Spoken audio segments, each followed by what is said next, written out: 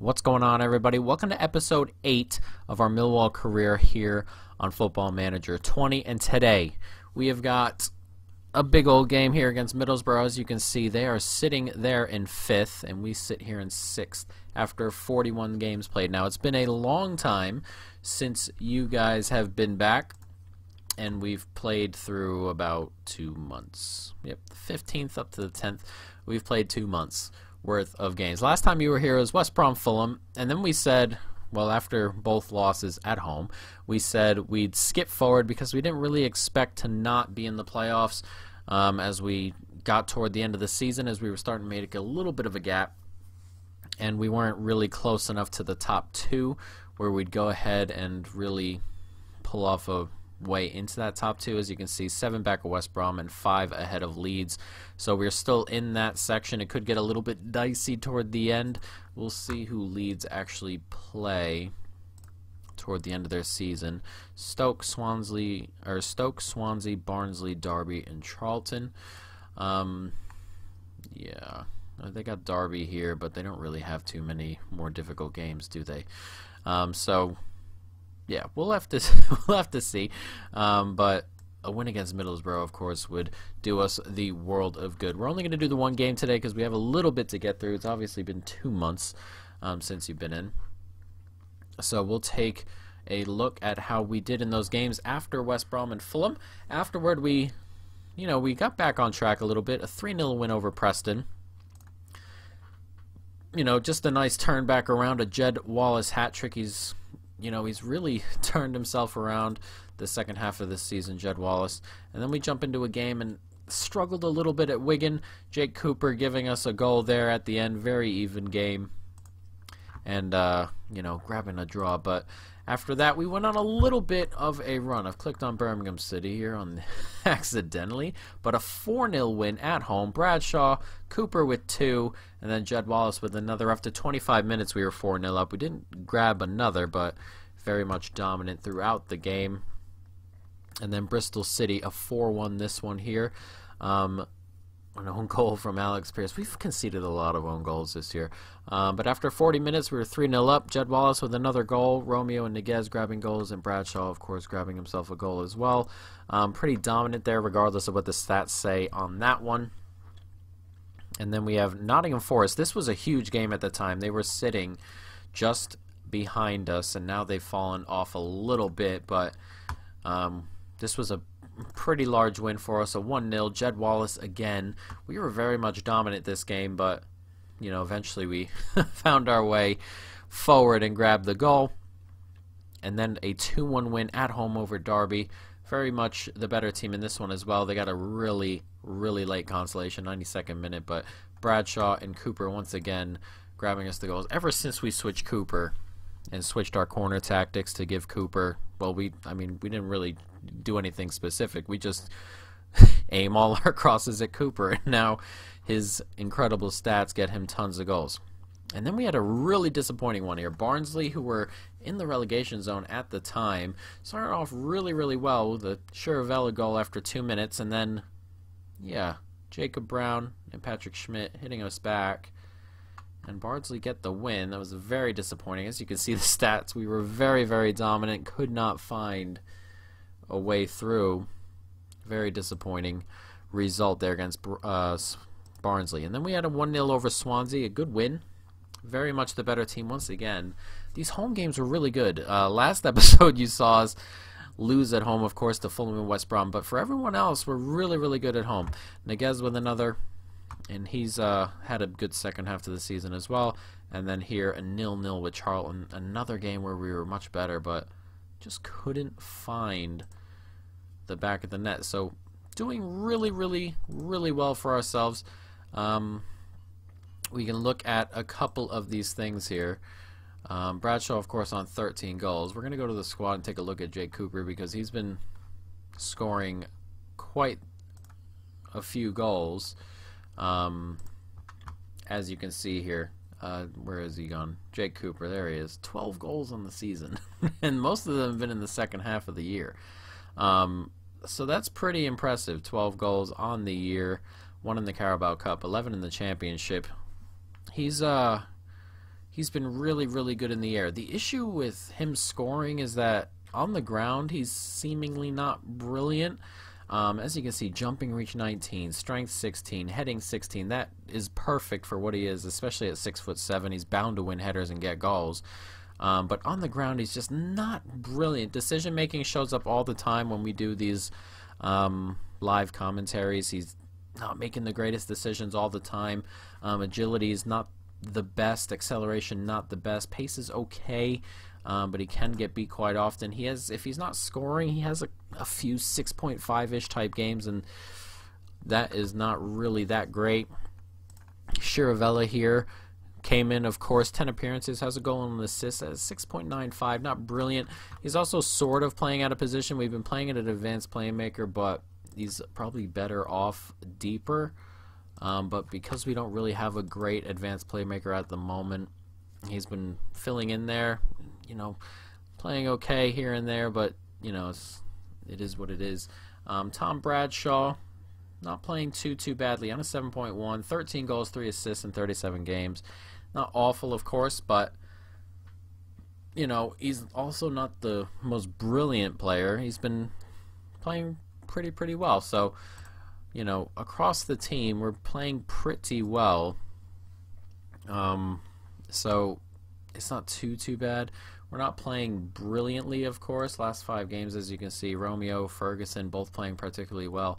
Gardner having a good year as well. I want to bring him back. We can actually try it right now. Let's see. Loan offer, 100% of the salary. We're just going to make that offer and see if we can bring him back another year. He's been playing really well. There's some players who are not playing brilliantly, of course, but, you know, most players are getting back to their normal best. Jed Wallace has a 6.82 the last 5. Not great over the last 5 necessarily, but his second half of the season has turned around quite a bit.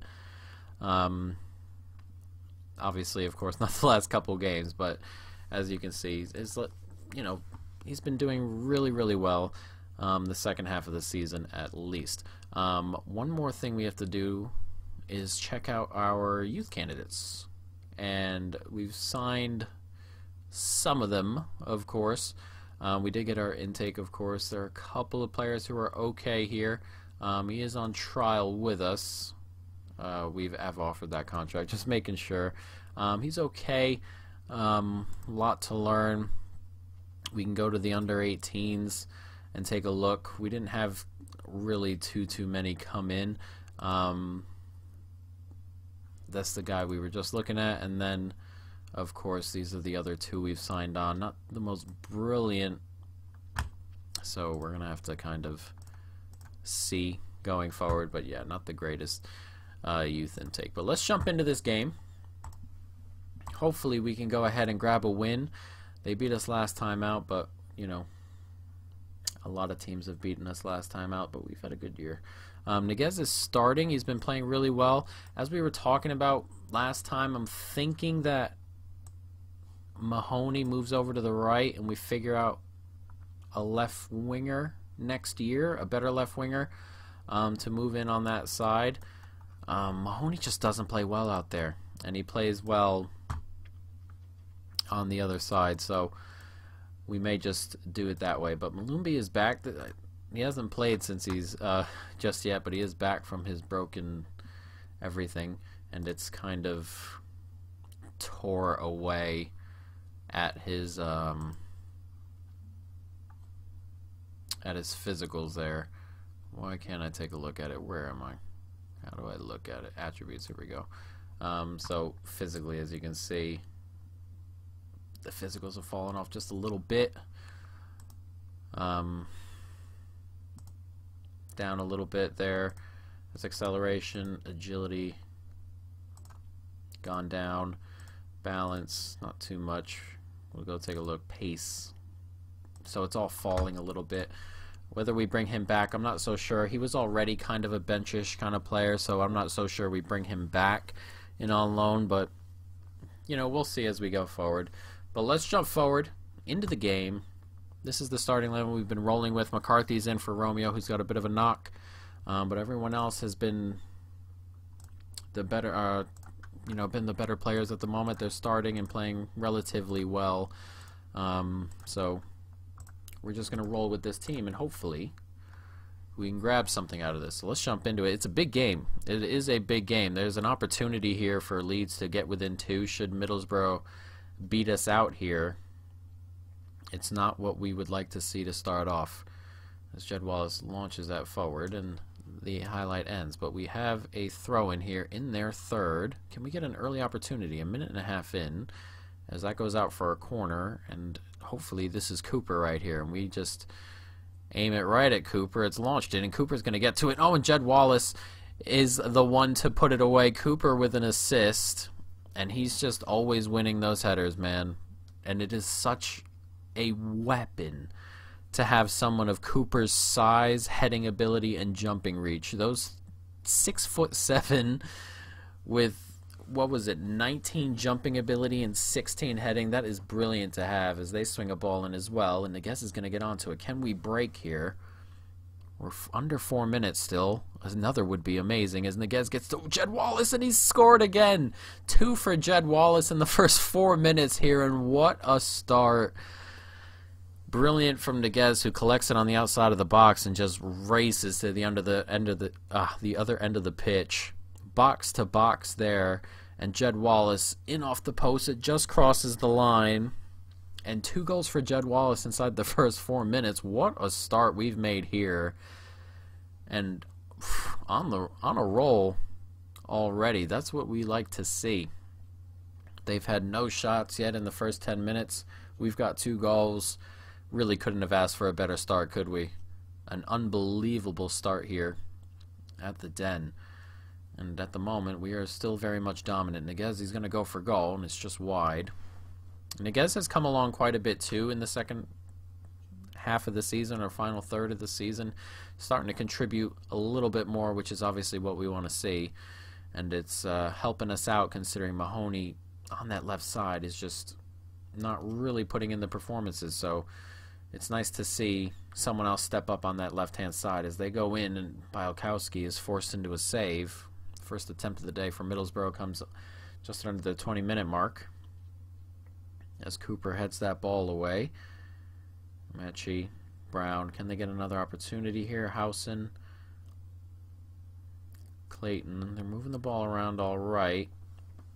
Kind of hoping this highlight ends sooner rather than later. But they are patiently moving it around, picking and probing as that gets out wide to Friend. It's in. Johnson's on it. Here goes for goal, and Bialkowski holds on to it. And we deal with it. Not too bad. They're holding on to the ball, and it happened that last highlight. But not too bad on our end. Though they've dominated the last 10 minutes, if you want to call it that. We haven't had a shot. They've been holding on to the ball, and they have a free kick here. Very dangerous. Brown to take. He does take it. Bialkowski does not save it. It goes off the bar. Very close. Do I want to say demand more? Do we say get creative? We have a corner. Alright, there's the get creative. It gets slung in. Cooper's going to get onto it. Heads it down. And Shiravella can't quite steer it past Randolph. Very nicely done. Got a couple players inspired, which is good. But we are moving into the final 5 minutes before halftime. Middlesbrough have a corner. It gets slipped in. Is Jed Wallace going to get onto that? No, Brown is. And can Middlesbrough recycle this? Or can we nick it and go? And Thompson has nicked it. And he races forward. Can he force something here? He goes for goal, and Randolph with the save. Not too bad on our end. We're going to have break opportunities, especially when they hold on to the ball. It seems from set pieces, you know, we have the opportunities to hit them on the counter. Shiravella not having a good game. Bradshaw not having a good game. But not too bad. We've done rather well. I'm going to say I'm very pleased. I don't say that at halftimes very often, but we're going to say it here. Another goal would obviously be great to just kill this game off. A goal for them would turn it into a difficult one. We may move to get Bradshaw off the pitch. We haven't used Brewster too much. I kind of bought him in knowing that we wouldn't eventually pick him. Chances are we weren't going to pick him up at some point.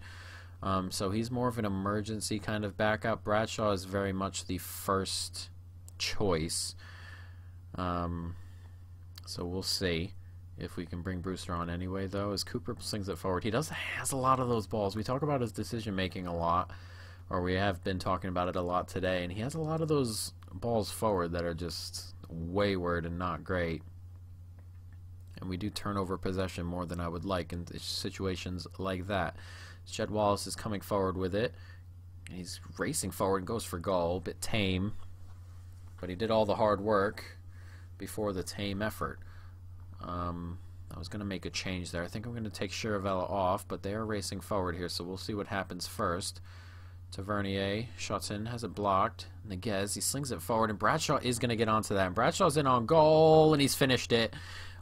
Excellent, excellent, excellent. That's what we want to see. It's 3-0. What a ball from Niguez.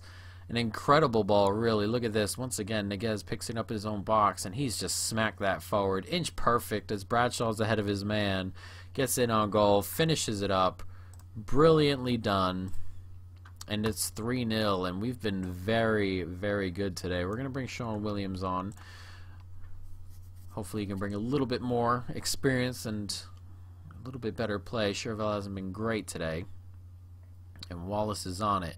Can we grab a fourth? He is on a hat trick, of course, and he's racing forward. And Wallace, he's finished it, and that's his hat trick. His second one of the season, his second one of the last half season there. And Jed Wallace, you know, we were talking, he wasn't that great the last 5, but he was brilliant really the second half of the season. And he's hurt us. He's picked it up. A hat trick today for him. The winger, showing us why we were right to keep on with him. And he's got himself 3 goals, and we've surely got the win now. Middlesbrough being put to the sword here. We've been very, very good today. Very, very good. Very clinical. 11 shots, and we've finished 4 of them. Very clinical. As that comes in, it's going to be headed down. Brown puts it over the bar. And it is out and away. Wallace is on it and has it clipped away from him. Garner's going to get onto this. Hutchinson. Bialkowski. Cooper. Nicely done. We're moving the ball around pretty well. Niguez cuts inside. Sean Williams plays it out, and it's cleared away. And Ashley Fletcher is going to get onto this, and he's going to race forward here and puts a shot off target. We've had 3 clear cuts and 2 half chances. Very, very good forward play from us today. McCarthy clears it. Can Bradshaw get to it? He can. And he's going to play it forward. No, he's going to race forward. And now he gets it to Jed Wallace, who goes for goal and has it blocked away. 20 minutes to go. And as we said, game is probably over, as Cooper goes very close as well. He's had a ton of goals we were talking about this year. We'll bring... Who do I want to bring on? I kind of want to bring Mahoney on. We'll bring him on this left-hand side. See if we can get him something today, as we've been much the better team. 2 assists for Niguez as he goes off. Bialkowski collects the free kick very, very assuredly. He's had a pretty decent season, Bialkowski. We're still looking at other goalkeepers and things, trying to see if we can upgrade that position with a permanent player, but he's done pretty well as Williams goes really, really close. I am going to make one more change. I'm going to make it at the 80-minute mark. I don't know why I'm nervous. We're going to make it now.